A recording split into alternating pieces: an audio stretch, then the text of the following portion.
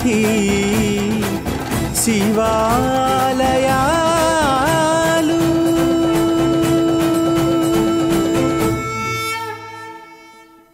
ఓం అరుణాచలేశ్వరాయ నమః. ఓం నమో భగవతే శ్రీరమణాయ. ఓం సుందరేశాయ నమః. ఆరూర చాగేశ. ఇంతకుముందు భాగాల్లో తిరువారూరు క్షేత్ర విశేషాలు, చాగేశుని యొక్క అనుగ్రహం, భక్తుల యొక్క వైభవాన్ని ఎంతో సమగ్రంగా మనం తెలుసుకున్నాం, దర్శించాం, ఈశ్వర అనుగ్రహానికి పాత్రులయ్యాం. ఈ తిరువారూరు క్షేత్రంలో దర్శించుకోవాల్సిన ఒక విశేషం అత్యంత అద్భుతమైనది ఉంది. ఈ విషయాన్ని మీకు చెప్పటానికి నాకు ఎంతో అర్హత కావాలి. అలాంటి అర్హతని పరమాత్మ నాకు అనుగ్రహించారు కాబట్టి మీ ముందు నేను ఈరోజు ఇలా మాట్లాడగలుగుతున్నాను. ఇది నా హృదయ నివేదన. పెరీ పురాణంలో ఉన్న అద్వితీయమైన అగోచరమైన భక్తుల చరిత్రలను వివరించు ఈ ప్రయత్నం వలన నేను అత్యాశతో మహాసముద్రంలోని నీటినంతటినీ త్రాగ ప్రయత్నించు కుక్కవలే అయ్యానని 63 నాయనార్ల చరిత్ర అయిన పెరీ పురాణాన్ని రచించిన సేకిలార్ అన్నారు. అంతటి ఈశ్వరానుగ్రహం పొందిన మహాత్ముడే అలా అంటే అతి సామాన్యమైన నేను తెలిపేది ఎంతటి దుస్సాహసమో మీరు ఊహించుకోవచ్చు. దేవాశ్రయ మండపంలో ఉన్న శివభక్తుల్ని ఈశ్వరుడు ఎంతో కొనియాడారు. పెరీ పురాణంలో ఉన్న భక్తులన్నీ ఆదర్శంగా తీసుకుని ఎంతోమంది ఆయా మార్గాల్లో పయనిస్తూ ఉన్నారు. కానీ ఈ క్షేత్ర నాయనార్ల వైభవం కన్నా ఇప్పుడు ఉన్న శివదాసులు, శివనడియార్స్ అంటారు, మీకు శివభక్తులకి శివదాసులకి చాలా వ్యత్యాసం ఉంది. ఎందుకంటే శివభక్తుడు అంటే మనకి సాధారణంగా అందరికీ తెలుసు. భక్తుడు అంటే భక్తి ఉంటుంది, పరమాత్మ అంటే భయం ఉంటుంది. అంతేకాకుండా చివరి వరకు నాకు ముక్తి కావాలనో, జ్ఞానం కావాలనో, లేకపోతే భక్తి కావాలనో పరమాత్మని అడుగుతూనే ఉంటారు. కానీ శివదాసులు, అడి అంటే శివనడియార్స్ అంటారు తమిళంలో. అడి అంటే ఈశ్వరుని పాదం. ఈశ్వరుడి పాదం అంటేనే జ్ఞానం. ఆ జ్ఞానం కోసం ఎవరైతే ప్రయత్నిస్తున్నారో ఆ ప్రయత్నం చేసే వారందరినీ కూడా శివనడియార్స్ అంటారు. వారికి ఏ ఫలితంతో అవసరం లేదు. వారికి కావాల్సింది శివపాదాలను చేరుకోవటం, అంటే శివ పదాన్ని అంటే జ్ఞానాన్ని చేరుకోవటం, అదే కావాలి వారికి. వారిని శివనడియార్స్ అంటారు. మనం ఈ పెరీ పురాణంలో భక్తుల్లో మటుకే మనం ఇది దర్శించుకోగలం, కానీ సాధారణంగా మనకి ఇలాంటి అవకాశం దొరకదు. ఈ శివనడియార్స్ విశేషం తెలియపరచకపోతే పరమేశ్వరుడి ముందు నేను తలదించుకోవాల్సిందే. నేను శివభక్త విలాసం మొదట చదివినప్పుడు ఇలాంటి భక్తులు ఉంటారా, అసలు ఇలాంటి భక్తి ఉంటుందా, ఈశ్వరుడు భక్తుడు కోసం ఇలాంటి చిన్న చిన్న విషయాలకు కూడా ఆయనే రూపం ధరించి వారి అవసరాలను తీర్చడం ఏంటి, ఇదంతా నిజంగా జరిగిందా అనే అనుమానం ఉండేది. నేను సుందరుణ్ణి ఇలాంటి భక్తులని ఒక్కసారైనా దర్శింపజేయని వేడుకునేదాన్ని. తిరువారూరులో సుందరుని సన్నిధి ముందు ఉన్నప్పుడు ఒక భక్తుడిని దర్శించాను. తర్వాత తెలిసింది ఆ భక్తుని వైభవం. పరమాత్మ ఎప్పుడూ మనం ఏదడిగినా అనుగ్రహించడానికి సిద్ధంగా ఉన్నారు. దాన్ని తట్టుకునే శక్తి మనలో ఎవరికీ లేదు. 63 నాయనార్లు గురు, లింగ, జంగమ అనే 3 మార్గాల్లో పరమాత్మను చేరుకున్నారు. అందులో విశేషమైంది జంగమ మార్గం.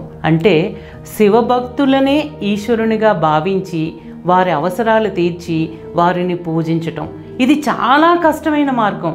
తిరువారూరు క్షేత్రానికి 2వసారి దర్శనానికి వెళ్ళినప్పుడు అక్కడ ఉన్న శివభక్తులు మమ్మల్ని వారి వద్దకు రమ్మని పిలిచారు, కానీ వెళ్ళలేదు.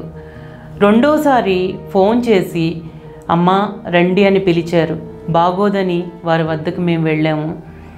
వెళ్ళగానే మమ్మల్ని పిలిచిన శివభక్తులు గుమ్మం బయటే నిలబడి మేము వెళ్ళగానే సాష్టాంగ నమస్కారం చేశారు. ఆ ఆశ్చర్యం నుండి తేరుకోకముందే మమ్మల్ని అరిటాకుల మీద నిలబెట్టి పంచామృతాలతో పాదాలు కడిగారు, ధూపదీప పుష్పాలతో అర్చించారు.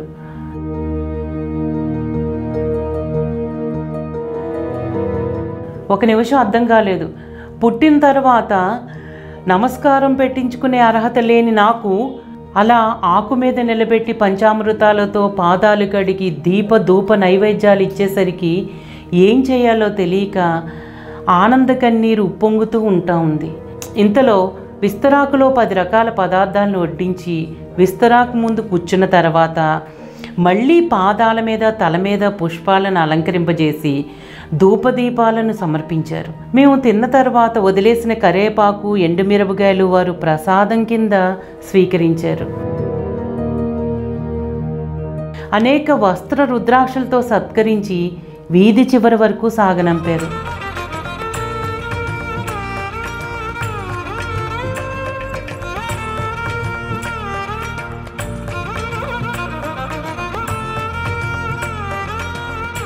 ఒకసారి సుందరుణ్ణి పెరిగి పురాణంలో ఉన్న నాయనార్లు ఆచరించిన నియమనిష్టలు గల శివభక్తుల్ని ఈ రోజుల్లో చూపించగలవా అని అడిగాను. ఉంటే నాకు దర్శింపజేయవి అన్న వేడుకున్న మాట నాకు గుర్తొచ్చింది. కానీ అప్పుడు అదో లోకంలో ఉండి ఏం మాట్లాడాలో ఏం చెయ్యాలో తెలియని స్థితిలో ఉండిపోయాను. వారి భక్తికి ప్రేమకి కరిగి కన్నీరు కార్చని హృదయమే ఉండదు. బరువెక్కిన హృదయంతో ఆ క్షేత్రాన్ని భక్తులని వదల్లేక బయలుదేరాం. ప్రేమకి త్యాగానికి ప్రతిరూపంగా ఇక్కడ శివదాసులు జీవిస్తున్నారనేది సత్యం. వీరిని చూస్తేనే త్యాగం తన పేరుని త్యాగం చేసి వెళ్ళిపోతుంది. నేను ఇప్పటికీ వారిని 300 సార్లు దర్శించాను.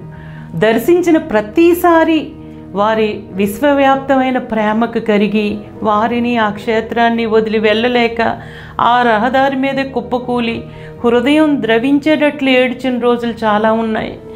మానవ మానసాన్ని వెనక్కి మరలించగల శక్తి భక్తునికే ఉంది అనేది వారి దర్శనంతో రుజువైంది.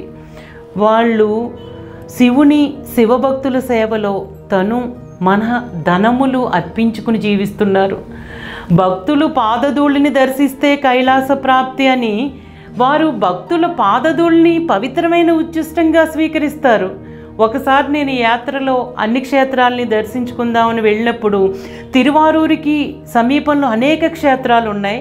ఆ క్షేత్రాటనగా వెళ్ళి సాయంకాలానికి తిరువారూరు వచ్చి ఈ భక్తుల దగ్గర ఉండేదాన్ని. ఒకసారి తిరుక్కడయూరు అనే క్షేత్రాన్ని దర్శించుకుంటానికి వెళ్ళినప్పుడు ఈశ్వరుడు మార్కండేయుని కోసం యముణ్ణి తన్నిన క్షేత్రం అది. ఆ క్షేత్రంలో 60 సంవత్సరాలు వచ్చిన వారు ఆయుష్ పెరగాలని అనేక పూజాది కార్యక్రమాలు చేయించుకుంటారు. అందువల్ల భక్తులతో రద్దీగా ఉంటుంది ఆలయం. ఆ ఆలయంలో పుష్కరిణి వెనక గోపురం నేను వీడియో తీసుకోలేదని పుష్కరిణి వైపు వెళ్తుంటే అక్కడ శుభ్రంగా లేదది. అశుభ్రంగా ఉన్నా పర్వాలేదని చెప్పి మళ్ళీ ఎప్పుడొస్తానో ఎందుకో అని చెప్పి ఆ కోనేరుని వీడియో తీయటానికి వెళ్ళి ఆ కాళ్లతోటే వచ్చి చాలా నడువు నొప్పి ఎక్కువైపోయింది, ఎండ ఎక్కువగా ఉంది, ఇవాళ ఏ క్షేత్రానికి వెళ్ళలేను అని చెప్పి తిరిగి తిరువారూరు మఠానికి వచ్చేసాను. తిరువారూరు మఠంలో ఆ సమయంలో జయరామ్ ఉన్నాడు. మనం ఏది భగవంతుడికి సమర్పిస్తే అదే మనకి తిరిగి ప్రసాదం కింద వస్తుంది. అది అందరికీ తెలుసున్న సత్యం. వాళ్ళు కాఫీ, టీ, బాదం పాలు ఏం కావాలమ్మా అని నన్ను అడిగారు. కొంచెం కాఫీ ఇమ్మని అడిగాను. అడగగానే కాఫీ చిన్న గిన్నెలోని చిన్న గ్లాస్లోని పట్టుకొచ్చారు. సగం నేను తీసుకుని మిగతా సగం జయరామ్కి ఇచ్చాను. జయరామ్ వెంటనే నేను కాళ్ళు చాపుకుని గోడ కానుకుని కూర్చుని ఉండగా నా పాదాల యొక్క పాదధూళిని తీసుకుని కాఫీలో వేసుకుని తాగేశాడు. అది తట్టుకోవటానికి కూడా ఎంతో ధైర్యం కావాలి. ఇదేంటమ్మా, ఇంకా కాళ్ళు కూడా కనుక్కోలేదు, అశుభ్రంగా ఉన్న ఆ ప్రదేశాలన్నీ తిరిగి వచ్చాను, నువ్వు దీన్ని తీసుకుని తాగటం ఏంటని నేను అడగగానే, అమ్మా ఇప్పుడు భక్తుల పాదధూళిని దర్శిస్తేనే కైలాస ప్రాప్తి అయినప్పుడు భక్తుల పాదధూళిని ఉచ్చిష్టంగా స్వీకరిస్తున్న వారికి ఎలాంటి ఫలితాన్ని ఇస్తున్నాడనేది మన ఎవరికీ అందనిది. అది పరమాత్మకి ఆ భక్తులకే తెలుస్తుంది. కాబట్టి మనం అందులోకి అసలు వెళ్ళవలసిన పనే లేదు. కానీ ఆ పాదధూళిని తీసుకుని తను ఉచ్చిష్టంగా స్వీకరించేసరికి నాకేం చేయాలో తెలియలేదు. ఎలా ఆనాడు ఎప్పుడో చరిత్రలో నాయనార్లు ఇలా చేశారు అలా చేశారు అని చదవటమే తప్ప, వినటమే తప్ప, ప్రత్యక్షంగా ఇలా శివదాసుల యొక్క దర్శనం కలిగించిన చాగేశ్వరుడికి అనేక జన్మల కన్నీటికి సాష్టాంగ నమస్కారాలు. వారు ఇంతే కాకుండా ఏ సమయంలోనైనా ఎన్ని వేల మంది వచ్చినా, ఎలాంటి వారు వచ్చినా వారు చూపే ప్రేమలో మార్పు ఉండదు. ఈరోజు వాళ్ళు లేకపోతే ఇంతటి మహత్తరకరమైన సమాచారాన్ని నేను అందించలేకపోయేదాన్ని. జీవితంలో కష్టపడి ప్రయత్నపూర్వకంగా మనం సాధించుకునేది బాహ్య విషయాల్ని కాదు, ఒక భక్తుడిని మాత్రమే. ఆ భక్తుడే మన జీవిత పంట పండిస్తాడనేది అతిశయోక్తి కాదు. దేవాశ్రయ మండపంలో ఉన్న భక్తుల గురించి ఈశ్వరుడే ఎంతో కొనియాడారు. వారికి వీరికి ఏమీ తేడా లేదు. అలాంటి మహాత్ములు ఇంకా ఈ భూమి మీద ఉండటం వల్లే మనందరం ఇంత సుఖంగా ఉంటున్నాం అనేది నా ప్రగాఢ విశ్వాసం. వీరు వచ్చిన ప్రతి భక్తుడి అవసరాలు తీర్చడమే కాదు, ఏ ఫెస్టివల్ జరిగినా ఆ క్షేత్రంలో ఎవరికి ఏం అవసరాలున్నా ఒక్క రూపాయి తీసుకోకుండా వీరు చేసే సేవ అత్యంత అద్భుతం. అందరికీ ఈశ్వరుడు కావాలి, కానీ వీరికి శివదాసులు కావాలి. వారి సేవలో తరించడం అనేది అది చిన్న విషయం కాదు.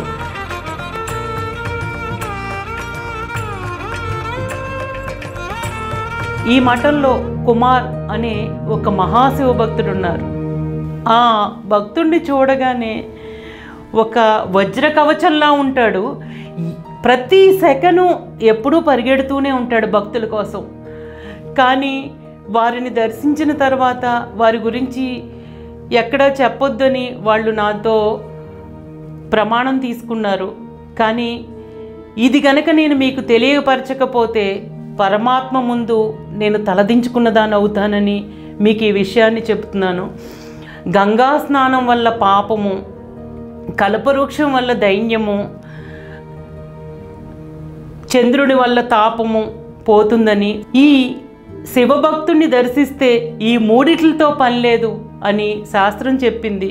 ఆ శివభక్తుడు మనకి ఇప్పుడు దర్శించుకుంటానికి యోగ్యంగా ప్రసాదించిన చాగేశునికి, సుందరమూర్తి నాయనారికి అనేక జన్మల జన్మల సాగిలబాటు.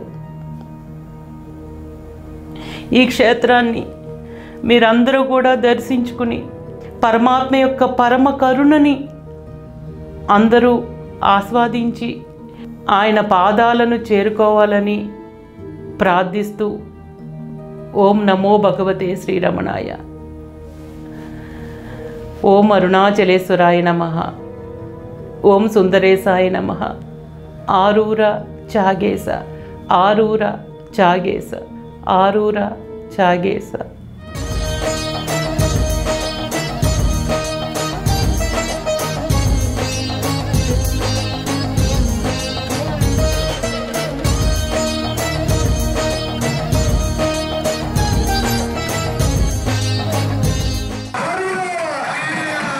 శ్రీ శివనిధి శివాలయా